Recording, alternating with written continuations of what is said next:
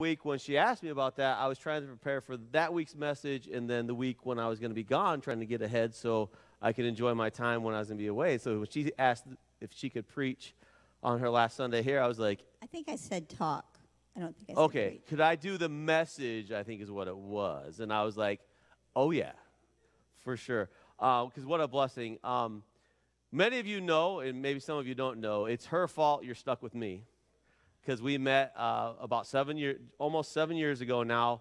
I met her and Kay Anderson at the association meeting for the state. Jim Sparks was there. He was the interim here at the time.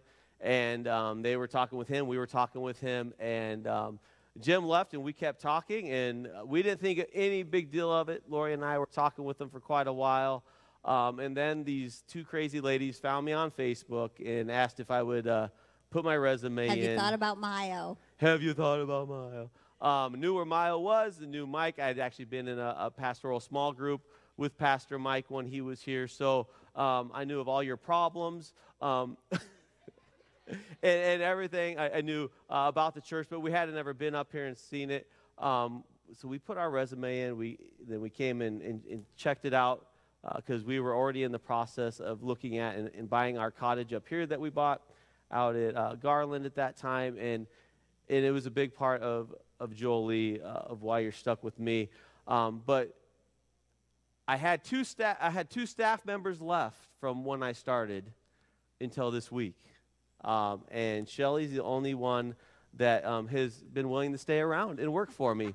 So I don't know what that says, but life has brought a lot of different change for a lot of different people during that process, and this is a great blessing for us, opportunity for many of us, and it's part of the growth and walk of the church as people move into different times and points of life. But JOELI, I'm so thankful for you, and I'm excited for what you have to talk to us about.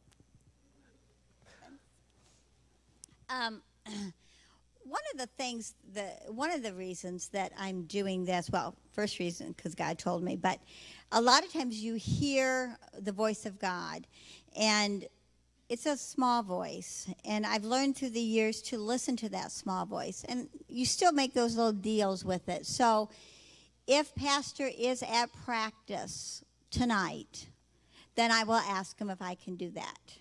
Do you do that? Like, make those little deals, and sure enough, yeah, he's there. And so I've learned that through the years, and that's kind of what I'm talking about. I am not a preacher. I am not a public speaker. I just want to share today. When's the last time you took a risk, a chance?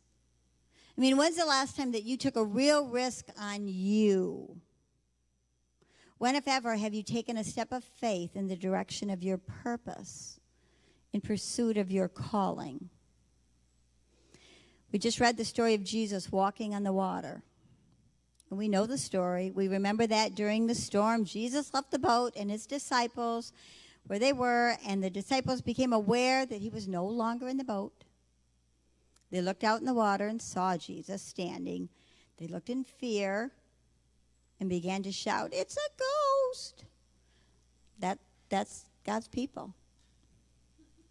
Jesus comforted them and said, "It is I, don't be afraid." Peter spoke up and said, "Lord, if it is you, tell me to come out on the water." Lord, if it's you, make sure the pastor's there Wednesday night so I know. If it's you, put that person in my path so that I have to say something to them. If it's you, have them give me eye contact after service so I know I'm really supposed to say something. If it's you, just open the door. Jesus replied, "Come." Peter stepped out of the boat and he began to walk on the water, and he took a few more steps, which is us. Took his eyes off Jesus, noticing the wind and the rough waters. Man, we've got those now. And he slowly began to sink, and he yelled, "Lord, save me." Jesus came to him, grabbed him right out of the water, and said, "Ye of little faith, why did you doubt me?" When we read the story or think of the story, we tend to think of Peter as a failure. We see that Peter stepped out on faith, and then all of a sudden he gives up. He stops believing. He fails. The funny thing is, we tend to never consider the others that were in that boat. And they were talking trash to Peter, thinking he was crazy. But he got out of the boat. 11 other disciples in the story. We don't talk about them because that's us. We talk about Peter and his failure. Why is that? Because in our core, we'd rather be chilling in the boat than walking on the water. And it's easier to condemn those that step out. Peter is the hero. He is the risk taker. He's the one who, if only for a moment, had faith enough to let Christ dictate his walk. He abandoned his fears and intently followed Christ. Granted, he did take his eyes off Christ and began to drown. How many times we've done that over and over and over? We just loosen our focus just a little bit. But Christ is always there, lifting his hand. Not yelling, just lifting his hand. I've said to Roxanne many a times, I even wrote her a little note one time, it's better to get out of the boat and sink than to never get out of the boat. And I truly believe that. We here are a church of water walkers. I want to take you down memory lane for a moment. Some of you are new to the church here and maybe don't know. This is a church that had a vision years ago in the 70s to build a building here. They cut down trees. When they did the addition on up in that area, old addition, cutting down the trees, having a little sawmill here, getting the work bees together, and the potlucks to feed the crew. They worked on that. The church that had this dream, where would we be without Bob Hill helping us, directing us? Yeah. And all the men that gave up their day after day to build this. Do we know how to do this? Absolutely not. They did not. They didn't. I mean, you know, who would have ever dreamed? And I used to love people when they would walk into those doors, just right there, because they never dreamed that this was in here. They'd look outside and think, and they'd come in those doors up there, and they're like, wow, this is really cool. I remember Sharon and Frank up on scaffolding all the way to the ceiling, painting the roof. Frank, how old were you when you did that?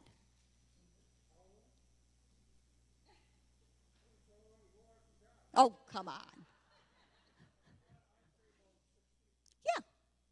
Yeah. I'm 60. I don't want to be up there. Okay? We were a church that didn't know any better, that people could come to church in shorts in the 70s and the 80s. And a pastor in the old sanctuary would put his foot on the altar and kind of lean down and talk to the congregation, that he was on a softball team at Northwoods. Those days, that just was not heard of. He loved God, and he wanted to reach out to people.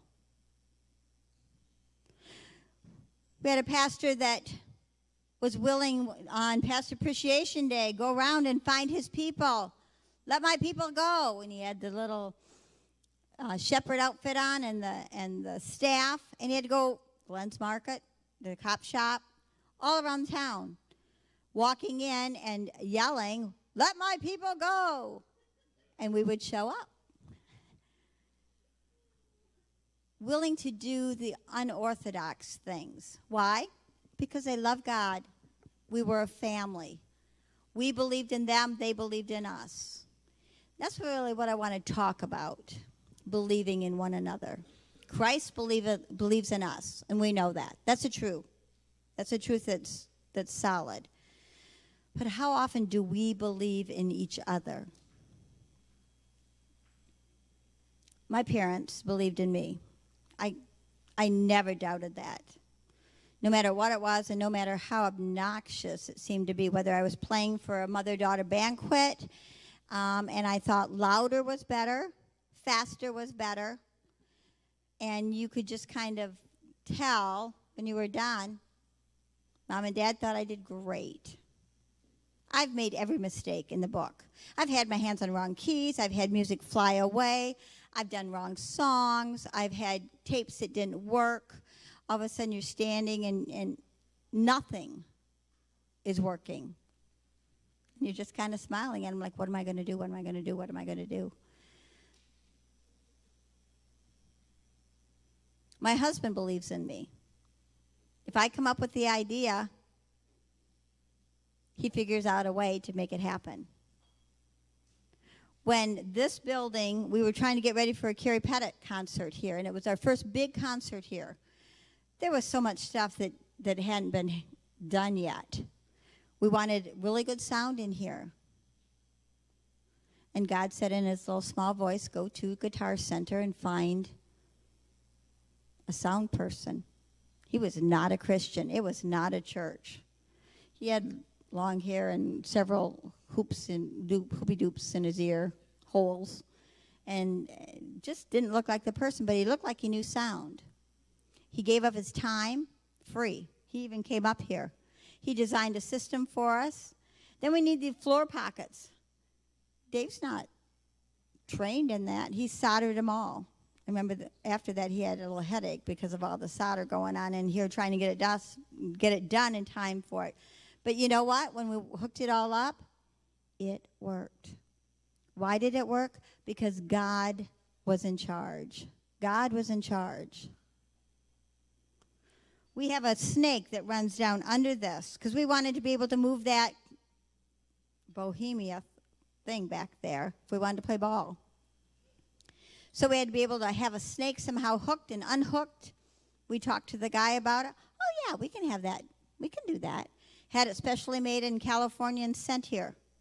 Then they put it in a little conduit under the concrete. I mean, just all the little things like that that God was in charge of. God spoke to people one by one in a small voice, and they listened. When I went to the board at that time and said, we want this sound, they didn't say, no, you can't have that. They believed that we could do it and that we could do it within our budget. This building we could do within our budget. Rick Bills believed that this building could be paid off, and it is. God spoke to him. He listened. Yeah. That was an act of faith.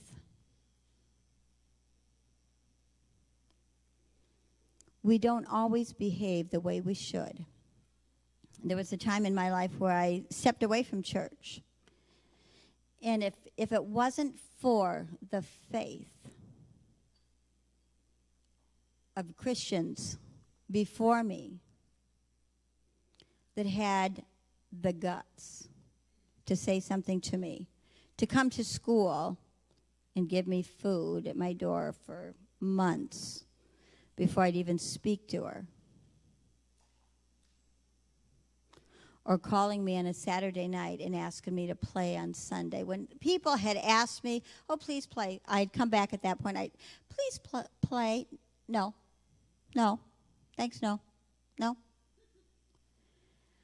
But the right person asked me, and I said, okay, I'll see you tomorrow. Why? Because I needed that person to ask me. I don't know why. It wasn't like I was saying, oh, if she asks me, I'll do it. It's because she was faithful at that moment to what God wanted. I am not a worship leader. I am not a singer. I'm a pianist. That's what I love to do. I'd be happy doing it with you or without you, because the piano, I don't need people. But that's not what the church needed. That's not what Christ needed. And so through the years, you learn to do your purpose in God. So when I have to sing, I remember the first time I had to sing and play. And you think that's easy, but it's not. I sang in my head. Why would I want to sing out loud? I can sing in my head and I can just play and enjoy myself. And Kathy would say, why aren't you singing? Oh, did I forget? Did I stop singing? Oh, okay. Well, then she said, well, it would really be nice if you would sing alto. Okay. So while everybody's singing, I'm hitting an alto note. They're trying to find a spot. Now it's easy, but it wasn't. It wasn't easy. When I met Dave, he played guitar for himself. He had no clue what I was going to make him do all the time. And when Jolene was here, Dave would say, why do we have to sing that song so fast? Because changing the chords. And so, when Zoe started playing, he's like, this goes so fast. I got to change these chords. Yeah. Mm-hmm. And Jolene didn't give up. She encouraged him. She believed in him. And he took time to practice. And now it's just second nature. This room, under the carpet,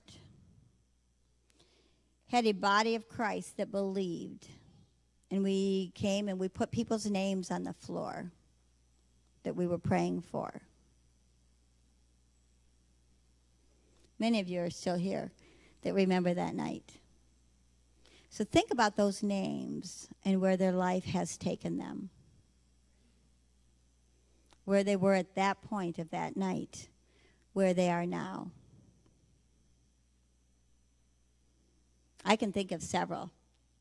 And without going into personal names, their belief in Christ at this point is because we were a church that believed in prayer, that stepped out in faith and said, I am going to lift that person up. I'm going to be bold enough to say that name as I write it down to let the other people know that I'm praying for them, rather than just keeping it quiet in our heart. Deb, oh, I'm sorry, Deb. Got to talk about you. Deb was a percussionist. That means she just played like one drum at a time. Xylophone, drum, a cymbal. We didn't need a percussionist. We needed a drummer here. So she got a drum set. She worked on it. It wasn't easy. Trying to do that, sometimes she had to change shoes. But that's what we needed. How many youth kids? Peter is a good example, my son. All of those kids came through, and I distinctly remember one baccalaureate. We were in the old sanctuary, and I swear my hair just blew to the side. It was so loud of all their guitars and drums. There was an old commercial where they open up a briefcase and the sound comes in. It was like that. And I'm thinking, oh, I'm in front of this freight train. But you know what? I believed in them. They were in church. And they were giving testimony to Christ in their life. I've asked a lot of people from time to time. Tom Carneth. God said, talk to him about joining. And I said it. Some do it right away. Zoe got really good at just saying no. No, no, no. Have you thought about it? No, no, no, no. I still had to ask. I still had to be faithful on my part. Because when God says to do it, you do it then. That's your moment in time. If God says to talk to somebody and then suddenly you see them in the Glenn's or family fair, God put them there for that moment for you to say something. And if you don't say it, that moment comes and goes. I truly believe that we are in a point in our church where we're kind of switching gears. There has been so many young adults, young families, the last few weeks in here, and kids running everywhere. What a blessing. And we kind of are in that shift again where we believe in them and they're going to make mistakes.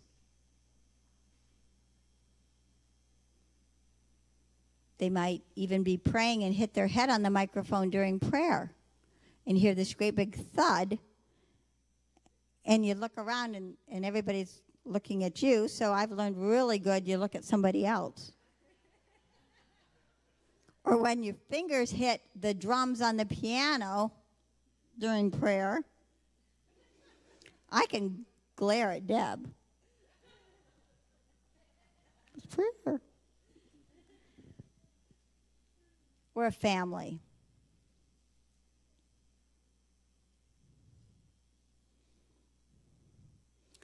There is inside of us the Spirit who tells us there is more than just sitting in the boat. We were made for something more. That's why I'm talking as an example that if God says to do it, you do it. We were made for more. We were made to leave the comfort of routine existence and abandon ourselves to the high adventure of Christ. I invite you to be a water walker, to say, Lord, if it is you, tell me to come out on the water.